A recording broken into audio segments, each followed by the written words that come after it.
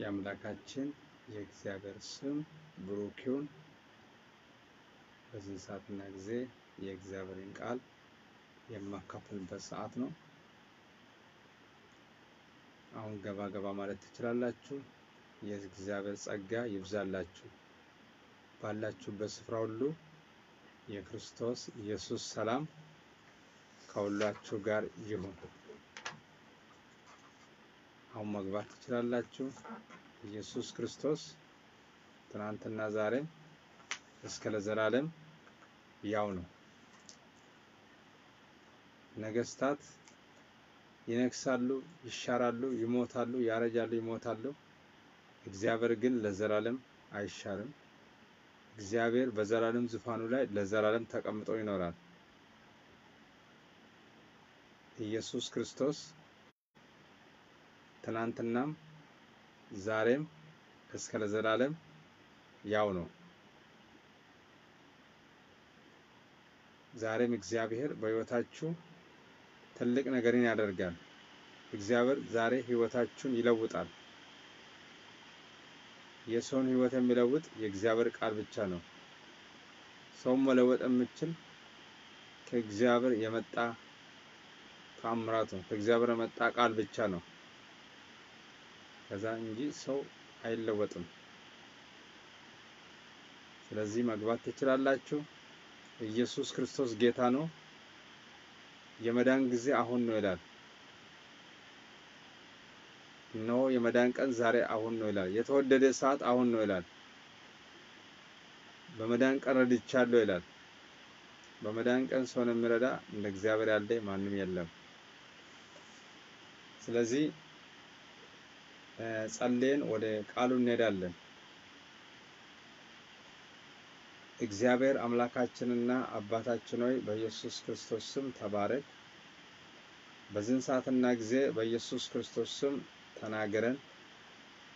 የሚሰሙት ሁሉ የተባረኩ እንደሆነ ጸልያለሁ። ያስተምራቸው ዘንድ መልካሙን መንፈስን ሰጣቸው ተብሎ እንደተጻፈ የሚያስተምረን መልካሙ ያንተ መንፈስ በኢየሱስ ስም ሰጠን። ቃልን አስተምረን። ቃልን የምተረትር የእግዚአብሔር መንፈስ ባህሪና በስልጣን እንዲገለጥ ጸልያለሁ። ክብሪ በኢየሱስ ስም ይገለጥ። በሚሰሙ ሰዎች ላይ የእግዚአብሔር መንፈስ እንዲወርድ ጸልያለሁ። የእግዚአብሔር ክብር እንዲወርድ ጸልያለሁ።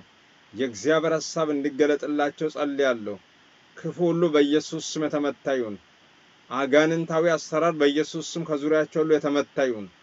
የሚገራደራቸው ክፉ በኢየሱስ ስም ለዘላለም የታሰረ ይሁን። ወገኖችን የሚዋጋ ክፉ በኢየሱስ ስም የተወጋ ይሁን። የጽድቅ ሁሉ ጠላት፣ የወንጌል ጠላት፣ የቅድስና ጠላት በኢየሱስ ክርስቶስ ስም የተመታ ይሁን። የእግዚአብሔርን ቃል የሚቃወም መንፈስ በኢየሱስ ክርስቶስ ስም የተመታ ይሁን። እግዚአብሔር ሆይ አንተ ብቻ ተናገር። አንተ ብቻ ተቆጣጠር። የሰዎችን ልብ ተቆጣጠር። የሰዎችን አእምሮ ተቆጣጠር። በጌታ ለሰሚውም ለተናጋሪውም የሚያስፈልግ ያንተ ጸጋ በኢየሱስ ስም ይለቀቅ። በጌታ በኢየሱስ ስም በሰማይ ላይ የተወደደ ቅዱስ ያንተ ሐሳብና ፍቃድ በኢየሱስ ስም እንዲከናወን ጸልያለሁ። ስለ ሁሉም ነገር ተመስገን በጌታ በኢየሱስ ስም። የአምላካችን እግዚአብሔር ስም ብሩክ ይሁን። ዛሬ የገባችሁ ወገኖች እግዚአብሔር ባረካችሁ። ገና የምትገቡ ኢየሱስ ክርስቶስ ትናንትናም ዛሬም እስከ ለዘላለም ያው ነው። የማይለወጥ የማይሻር በማይለወጥ ኪዳኑ አለ። በማይለወጥ ኪዳኑ አለ። ትንቢተ ኢሳይያስ ምዕራፍ 44 ቁጥር 44 እስከ 24 እስከ 28 እናያለን። The book of the prophet Isaiah chapter 44 verse 24 through 28 በጌታ በኢየሱስ ስም ቃሉን አነባለሁ። ከማይጸን የሰራ የሚበጅ እግዚአብሔር እንዲህ ይላል። ሁሉን የፈጠርኩ ሰማያትን ለብቻ የዘረጋው ምድርንም ያጸናው እግዚአብሔር እኔ ነኝ። ከኔ በቀር ከኔ ጋር ማን ነበር? የሐሰተኞችን ምልክት ከንቱ አደርጋለሁ ሟርተኞችንም አሳብዳለሁ ጥበበኞችንም ወደ ኋላ እመልሳለሁ ዕውቀታቸውን ስንፍና አደርጋለሁ የባሪያን ቃል አጸናለሁ የመልእክተኞችንም ምክር እፈጽማለሁ ኢየሩሳሌምን የሰው መኖሪያ ትሆኛለች ይሁዳንም ከተሞች ትታነጻላችሁ ፍራሾቻችሁንም አቆማለሁ ይላል ቃላውንም ደረቅ ሁን ፈሳሾችን አደርቃለሁ ይላል ቅሮስንም እርሱ እረኛዬ ነው እርሱም ኢየሩሳሌም ትታነጻለች ቤተ መቅደስም ይመሰረታል ብሎ ፈቃዴን ሁሉ ይፈጽማለሁ ይላል የአምላካችን እግዚአብሔር ስም ብሩክ ይሁን ይህንን የምናገረው ነብዩ ኢሳይያስ ነው ነብዩ ኢሳይያስ ስለዚህ ይናገራል ከማይጸን የሰራ ይላል የሚቤዥ እግዚአብሔር እንዲህ ይላል እግዚአብሔር ህዝቡን እግዚአብሔር ህዝቡን የሰራው ከማይጸን ጀምሮ ነው ገና አይደለም እግዚአብሔር ህዝቡን ያወቀው ህዝቡ ከተወለደ ጀምሮ አይደለም ታላቅ ህዝብ ከሆነም በኋላ አይደለም ገና ከሕፃን ገና በእናቱ ማይጸን ሳይጸነስ በፊት ነው ከማይጸን የሰራ ይላል የሚቤዥ እግዚአብሔር እንዲህ ይላል ለካ እግዚአብሔር ሰውን ይቤዣል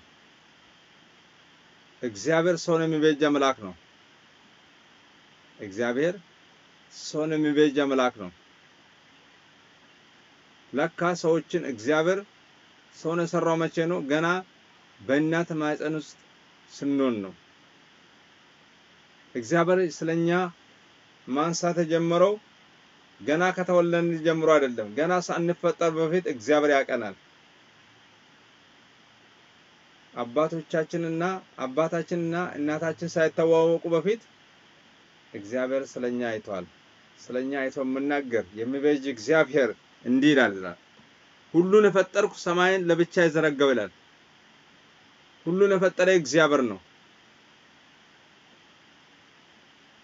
የምታዩትና የማይታዩትን ግዑዝና ጥቃቅን ነገሮችን የፈጠረ የሰራዊት አምላክ እግዚአብሔር ነው እኔ ነኝ ይላል ሰማይን ለብቻ ይዘረጋ ይላል እግዚአብሔር ሰማይን ሲዘረጋ የሰውን እርዳታ አልጠየቀም ምድርንም ሲመሰርት የሰውን ነገር አልፈለገም ሌላ መላእክትንም እገዛ አልጠየቀም ሰማያትን ለብቻ ይዘረጋው ይላል እግዚአብሔር ሰማያትን የዘረጋው ብቻውን ነው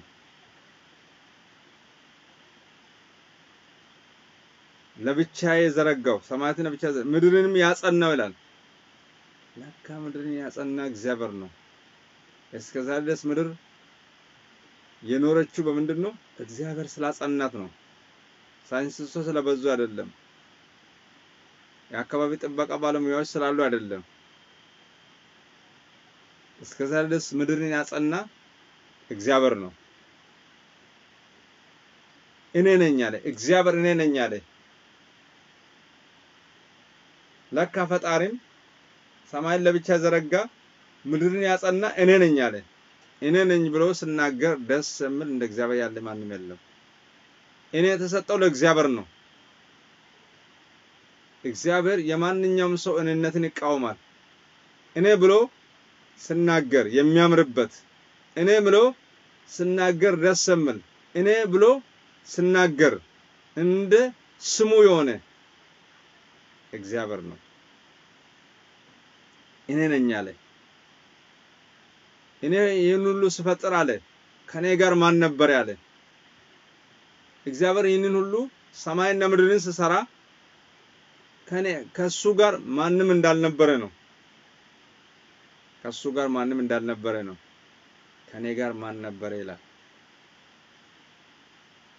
ይህንን የሚል እግዚአብሔር ቁጥር 25 ላይ የሐሰተኞችን ምልክት ከንቱ አደርጋለሁ አለ አቤት እግዚአብሔር ምን አደርጋለሁ አለ ሰማያትን ለብቻ የዘረጋው ምድርን ያጸናው አለ እግዚአብሔር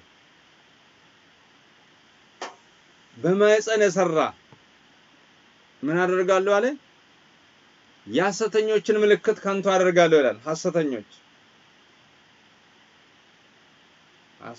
ያው በአንድም በሌላ መንገድ ይገለጣሉ እውነተኛ ነገር ካለ ሐሰተኛ ማለት ትክክለኛ ነገር ካለ ፎርጅድ ማለት ነው መዝሙረኛው በመዝሙሩ ዳዊት ስናገር እንደዚህ አለ የክፋት ምስክሮች ተነሱብኝ አለ የማላውቀውን በኔ ላይ ተናገሩ አለ አንዳንዴ የክፋት ምስክሮች ምን ያደርጋሉ ክፋትን ስለሚመሰክሩ እሱም ማቆም በሱ ላይ ተናገሩ የክፋት ምስክሮች ተነሱብኝ የማላውቀውን በኔ ላይ ተናገሩ ይላል እግዚአብሔር ምን አለ ያሰተኞችን ምልክት ከንቱ አደርጋለሁ አለ ለካ ያሰተኞችን ምልክት ከንቱ የሚያደርግ ሰው አይደለም ያሰተኞችን ምልክት ከንቱ የሚያደርግ እግዚአብሔር ነው ሰዎች በንግግራቸው በስብከታቸው በተለያዩ ነገር ምን ያደርጋሉ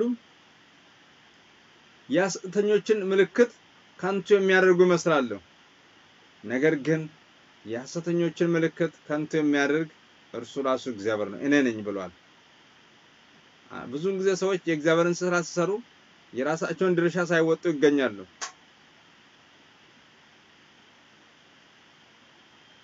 ሟርተኞችንም አሳብዳለሁ አለ የሚሟርቱ በቅዱሳን ላይ የሚሟርቱትን እግዚአብሔር ያሳብዳቸዋል ሟርተኞችን አሳብዳለሁ አለ እግዚአብሔር ነው ሟርተኞችን ለካ እግዚአብሔር ያሳብዳል ሟርተኞችን ያሳብዳል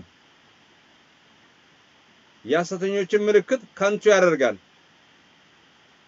ዛሬ ጠላቶቻችሁ በእናንተ ላይ የሚሟርቱትን እግዚአብሔር ከንቱ ያደርጋል የትኛው ማለት ከንቱ ንግግር የትኛው ማለት ከንቱ ምልክት እግዚአብሔር ከንቱ ሊያደርግ ይህንን ቃል ተናግሯል ዛሬም በአንተ ላይ የምሰራ መሳሪያ አይከናወንም ያሰተኞችን ምልክት ከንቱ አደርጋለሁ ሟርተኞችንም አሳብዳለሁ አለ የሚሟርቱ በንግግራቸው የሚሟርቱትን በሐሳባቸው የሚሟርቱትን እነ ጠንቋይ በሰው ላይ የሚሟርቱትን እግዚአብሔር ምን አደርጋለሁ አሳብዳለሁ ብለዋል እግዚአብሔር ለካ ሟርተኞችን የሚያሳብድ አምላክ ነው ለካ እግዚአብሔር ያሰተኞችን ምልክት ከንቱ የሚያደርግ አምላክ ነው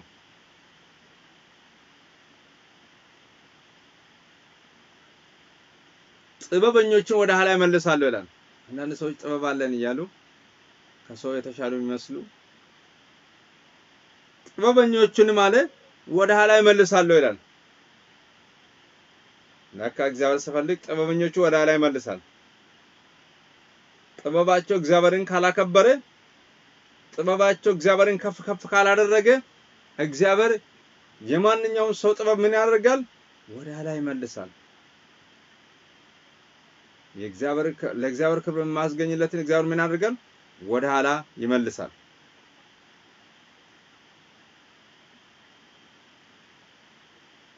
ዕውቀታቸውን ስንፍና ያደርጋለሁ ይላል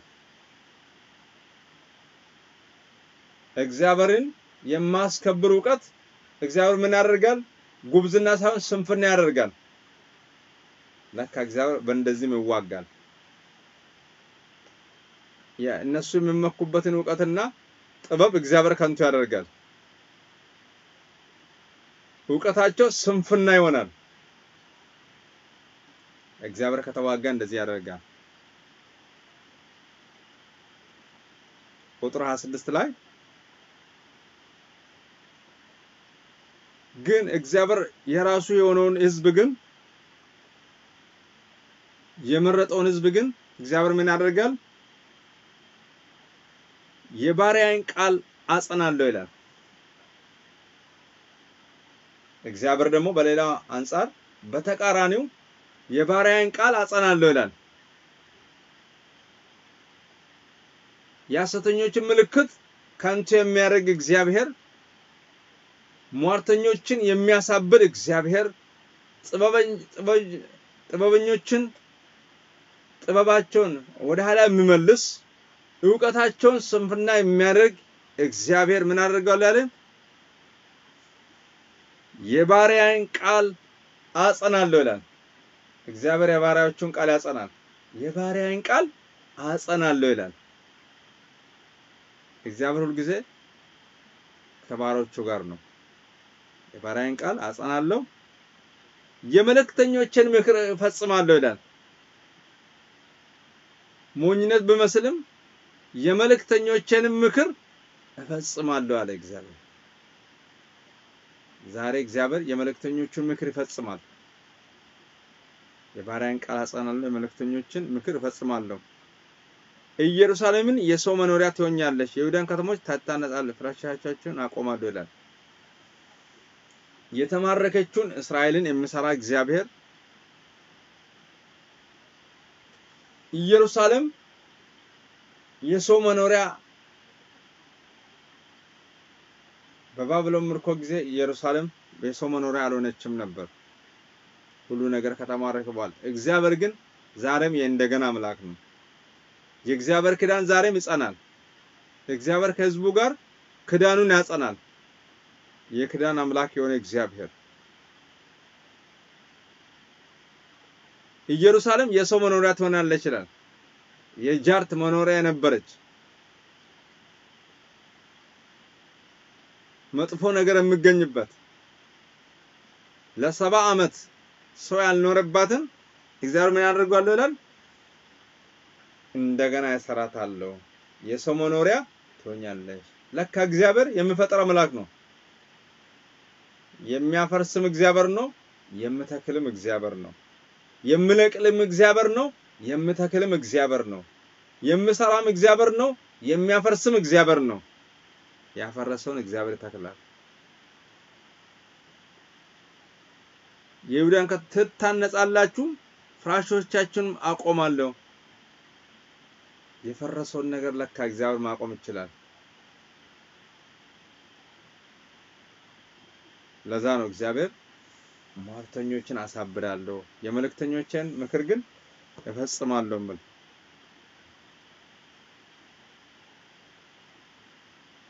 ቃላውን ደረቁን ፈሳሾችን አደርቃለሁ ይላል ቅሮስን እርሱ እረኛዬ ነው እርሱም ኢየሩሳሌም ትታነጻለች ቤተ መቅደስም ይመሰረታል ብሎ ፈቃደን ሁሉ ይፈጽማል ይላል ተበለ እግዚአብሔር ይሁን ዛሬም ወገኖቼ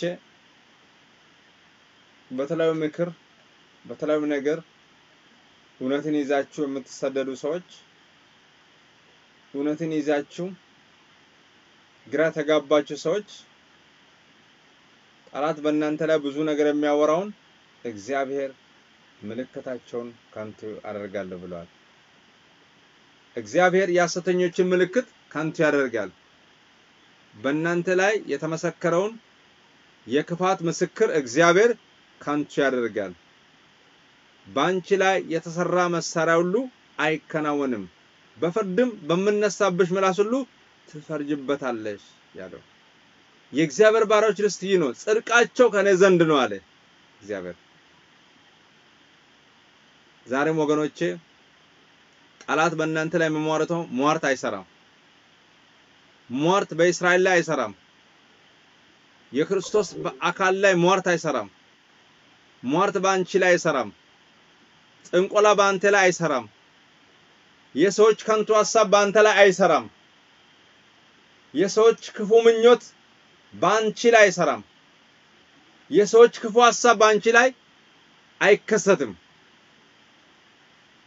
ጠላት በእናንተ ላይ የምጠብቀው ዛሬ ጠላት ባንቺ ላይ ጠበቀው ነገር አይሆንም ጠላት ባንተ ላይ የምጠብቀው ነገር ባንተ ላይ አይከሰትም ምክንያቱም እግዚአብሔር ያሰተኞችን ምልክት ካንቱ አደርጋለሁ ብሏል እግዚአብሔር ያሰተኞችን ምልክት ካንቱ የሚያደርግ ሟርተኞችን የሚያሳብድ እግዚአብሔር ጥበበኞችን ወደ ኋላ የሚመልስ ዕውቀታቸውን ስንፍና የሚያደርግ የሰራዊት ጌታ እግዚአብሔር ያንተን ቃል ግን ያጸናል ያንቺ ቃል ግን ያጸናል።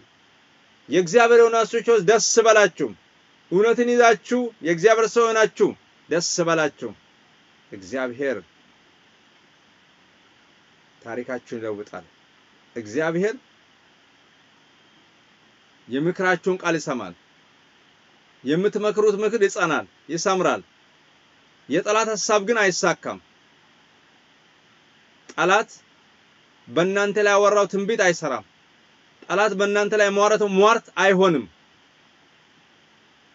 ጠላት ለእናንተ ጥሩ ነገር አይሆንም ያለው እግዚአብሔር ከንቱ ያደርጋል። ጠላት በጥበቡ ተጠቅሞ ጠላት በእውቀቱ ተጠቅሞ በእናንተ ላይ ያደረገውን እግዚአብሔር የጠላትን ጥበብ ወደ ኋላ ይመልሳል።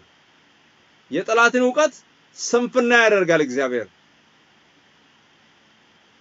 የእግዚአብሔር ሐሳብ ብቻ በእናንተ ላይ ይጸናል። ኢየሱስ ጌታ ነው። ኢየሱስ ክርስቶስ ጌታ ነው። ዛሬም ወገኖቼ ሟርትን አትፍሩ። ሟርት በእናንተ ላይ አቅም የለውም። ሟርተኛ ባንቺ ላይ አቅም የለውም። ሟርተኛ ባንተ ላይ አቅም የለውም።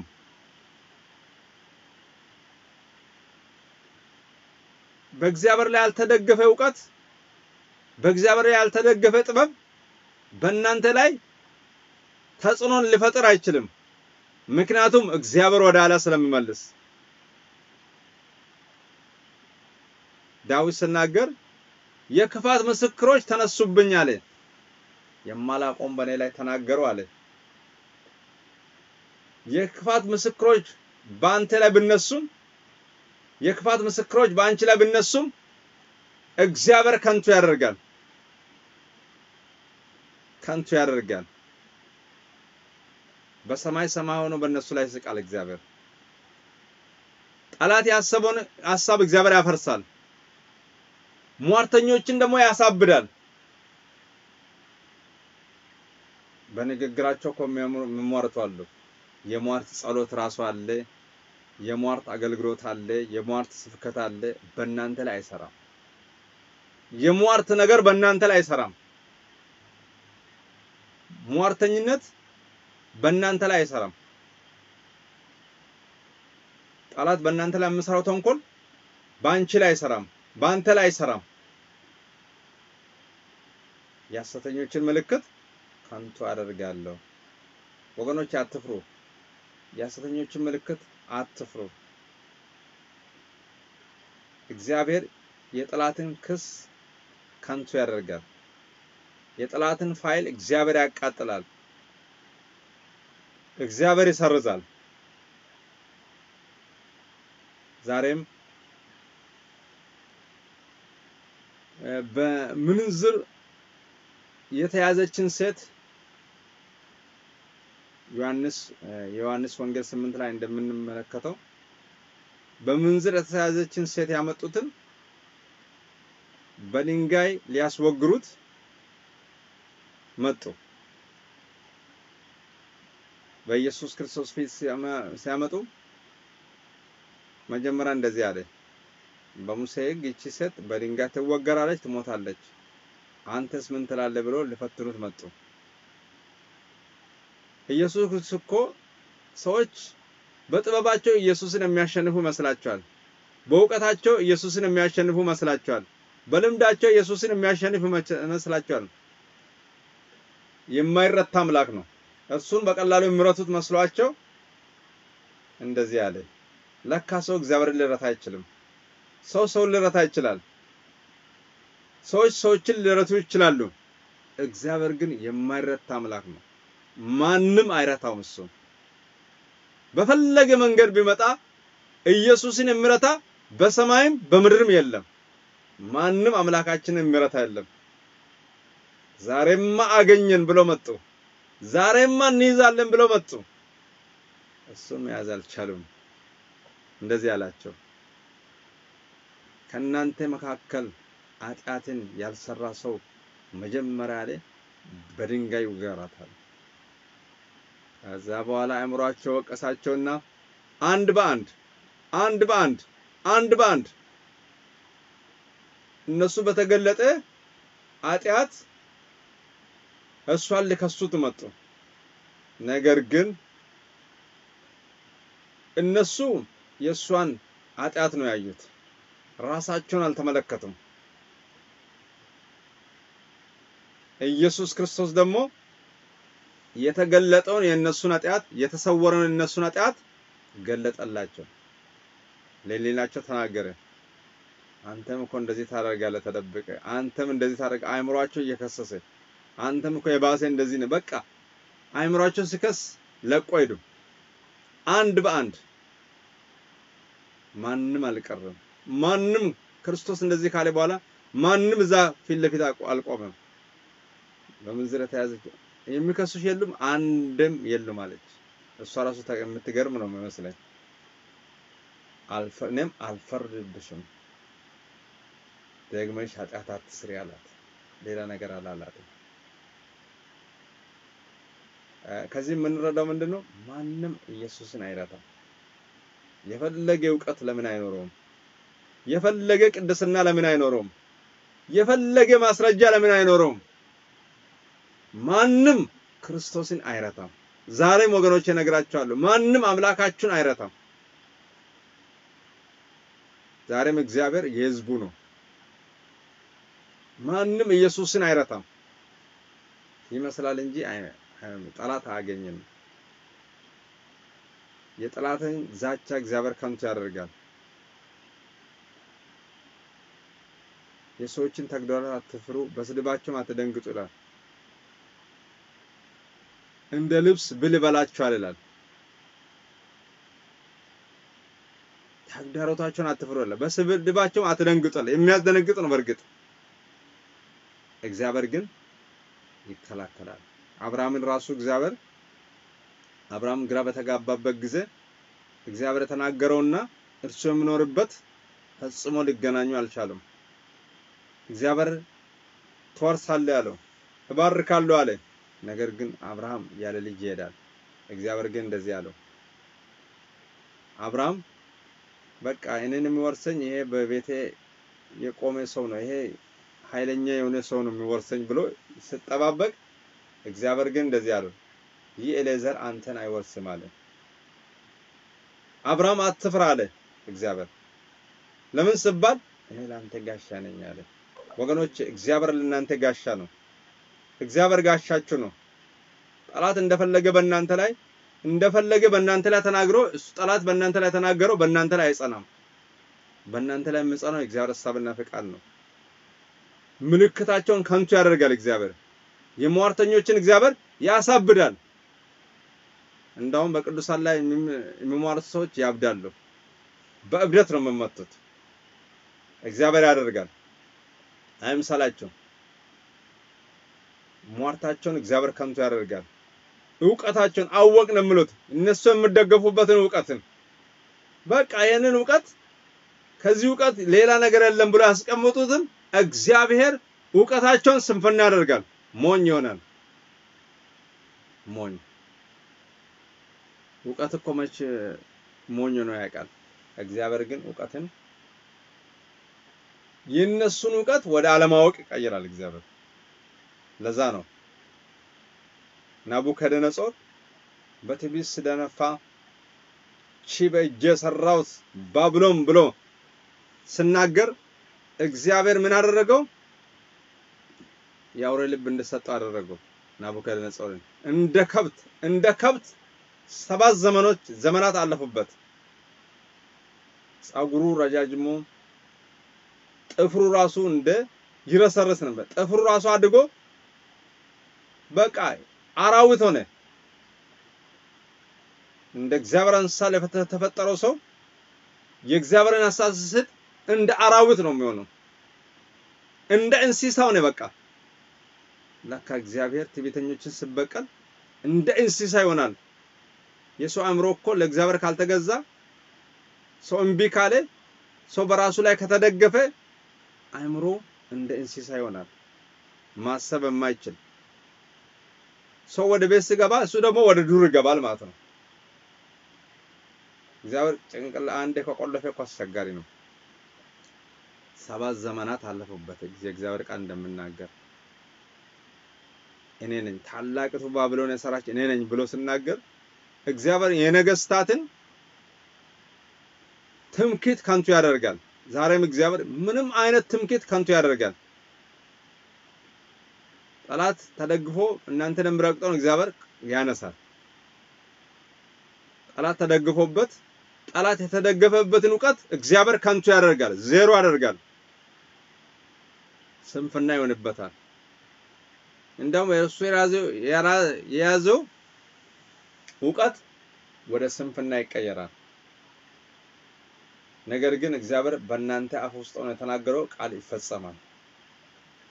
በእናንተ የተመከረው ምክር ይፈጸማል። በእናንተ እግዚአብሔር የሰራው ነገር ተፈጻሚነትን ያገኛል። ክብር ለእግዚአብሔር ይሁን።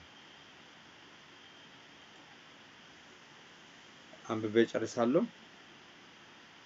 ቁጥር 25 እና 26 የሐሰተኞችን ምልክት ከንቱ አደርጋለሁ፣ ሟርተኞችን አሳብዳለሁ፣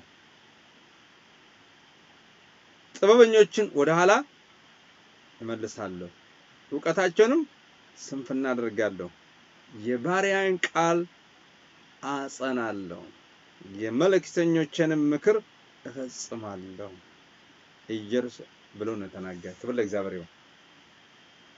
ዛሬም ጠላት በእናንተ ላይ ተናገረው ነገር አይጸናም። ይመስላችኋል? ሁኔታን ስታዩ እውነት ነው የሚመስላችሁ። ጠላት ተናገረ በአንተ ላይ ጠላት የተናገረው ነገር ውሸት ነው፣ ከንቱ ነው። እግዚአብሔር ከንቱ ነው የሚያደርገው። ጠላት በአንቺ ላይ ተናገረው ከንቱ እርግማን በአንቺ ላይ ይሰራል። ጠላት በአንቺ ላይ ተናገረው መጥፎ ነገር በአንተ ላይ አይከሰትም። እግዚአብሔር ያለው ብቻ በአንተ ላይ ይከሰታል። የሟርተኞች እግዚአብሔር እንደውም ሟርተኞችን እግዚአብሔር ያሳብዳቸዋል። ጠላት በእናንተ ላይ ሲጠብቅ ሁሉ ዘመኑን ይፈጃል። ዘመኑ ያልቃል እንጂ እድሜው ያልቃል እንጂ የጠላት ሐሳብ በእናንተ ላይ አይጸናም። እግዚአብሔር በእናንተ ውስጥ ነው የሚሰራው፣ ግን በምድር ላይ ይጸናል። ክብር ለእግዚአብሔር ይሁን።